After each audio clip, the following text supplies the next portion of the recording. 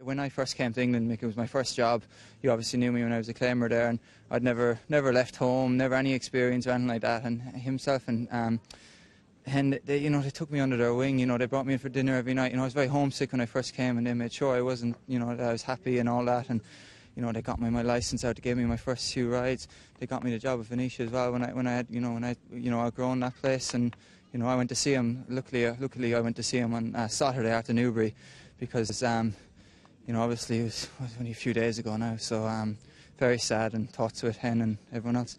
I've ridden out for Hen and Terry probably for the last 5 or 6 seasons, and Terry would be always there on the schooling ground watching and up the gallops, and obviously the races when you're riding for them, and he'd tell you what he thought if you hadn't done it right, because he'd have every right to, because he was such a good jockey of himself, and real tough, and as the old saying goes, worked hard and played hard, and he knew how to enjoy life when he was riding, obviously with the great late Josh and a lot of other lads at that time, and a fantastic jockey, fantastic man, and it'd be a great loss to everybody, and especially Hen. He was a great man, and he had a great life. If he was still here, he'd have told you that himself. He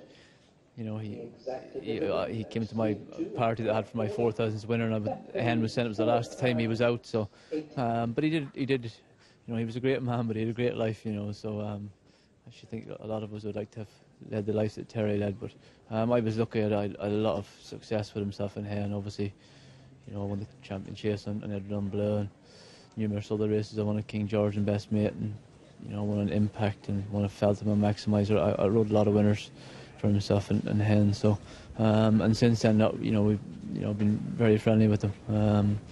So it's sad, but as I said, he lived a great life, that's for sure.